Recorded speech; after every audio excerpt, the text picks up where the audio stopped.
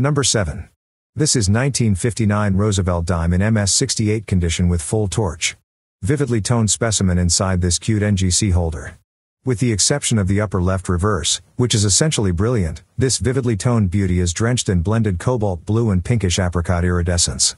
Smooth and lustrous throughout, it is difficult for us to imagine a more desirable survivor from this 1950s Roosevelt dime issue. It was sold for $1,080. Number 6. This is 1949 Roosevelt dime.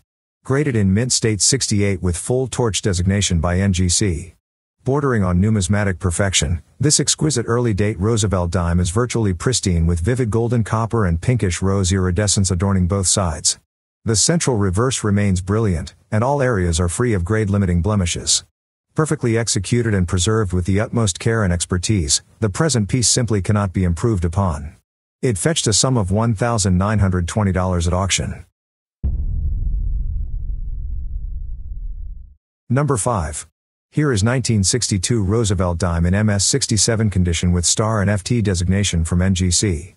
According to NGC, dimes of the early 1960s were routinely hoarded by the BU roll and bag, but many of these were moved frequently between owners until attaining enough value as singles to merit grading and encapsulation. The result is a very common issue that may be a bit tough to locate in MS67, though there seems to be a higher than usual percentage of full torch examples for a Philadelphia dime. This elusive specimen ended up selling for $1,997.50. Number 4. Here is 1953 D Roosevelt dime in MS68 condition. According to Stax Bowers, otherwise brilliant surfaces are enhanced by a blush of vivid, multicolored iridescence over the upper third of the obverse.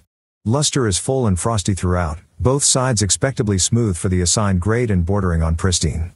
It was sold for $2,040. Number 3. This is 1948 Roosevelt dime in MS68 condition with full bands. The amazing multicolored iridescence that occupies most of the obverse and the reverse border of this sharply struck superb gem helps to create the overall aesthetic appeal that makes the piece so compelling to examine. Undoubtedly, the underlying shimmering luster is another important attribute. When impeccable preservation is added, a rare marriage of technical perfection and stunning visual appeal is achieved. An unimprovable coin that is certainly within the condition census for this date. This attractive example ended up selling for $4,800.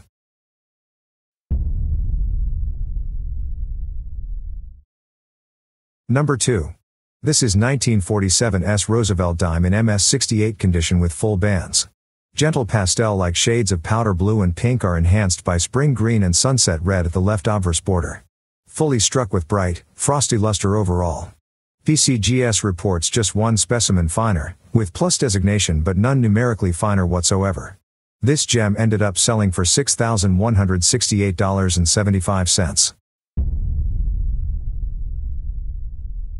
Number 1. And this is 1956 Roosevelt dime in PR69 deep cameo condition.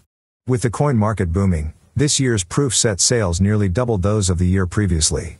By this point the proof sets of previous years were such objects of speculative trading that some dealers actually displayed chalkboards at coin shows with their buy/sell prices updated several times daily.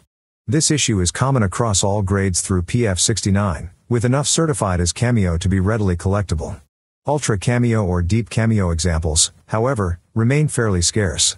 This one fetched a sum of $17,437.50 with buyer's fee at auction. Thanks for joining us today. Until next time, happy coin hunting, and may the rarest coins be in your collection. Don't forget to smash thumbs up. Stay well.